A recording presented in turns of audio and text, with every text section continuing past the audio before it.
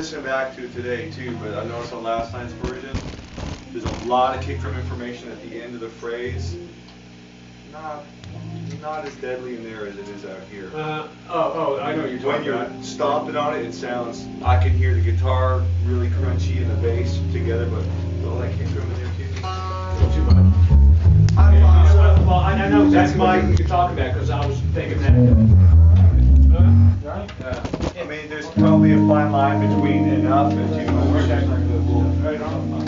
Well, yeah, I'm going to need to hear him too because I'm going to be breathing fire over here. That's fine. I just need to adjust my level in there. So you know the Terry Manning story about John Bonham when they went to Memphis and recorded, and Terry Manning was like the assistant engineer, and he was taking on some of the engineer duties, and he like started close micing all Bonham's drums and setting up all these room mics and stuff, and Bonham walked in and was like,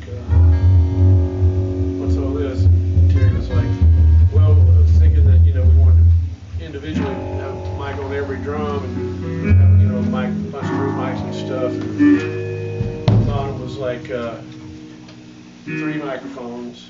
I'll show you where to put them. And then Terry tried one more time. He's like, "But if we, probably not the same story." Oh yeah? No, it's not. I'll tell you. He said, "Well, but if we have a mic on every drum, we have more control in the mix. If a drum needs to be louder." And Bonham said, "If I want a drum to be louder, I'll get it harder." Well, that's what Eddie Kramer said. They got to a point with him where they would let him walk in the studio and place his own mic. Because we were like, "So man, how about," all the engineers like, "Hey, so how'd you get the John Bonham drum sound, man? Like, dude, tell us about like mic placement and shit." He's like, "We used to do this. John would walk in the studio and I'd say, well, pick us out a nice mic." And he'd go pick like the biggest mic. He'd go pick like an old Western electric. "Oh, I like this one." Walk out and let it like, "Where do you think we should put it?" "Oh, right here." I think we said, "Right, right here." Then Kramer would go, "Okay, cool." Then put up the fader and it would sound deadly. Yeah. Of course, Bonham knew nothing about mic placement.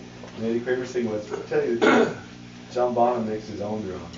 He played his levels on one mic wherever you put it. Yeah. His relationship of hits to hits was... And that's really what you're trying to capture at that point, If I want a drum to be louder, I'll hit it.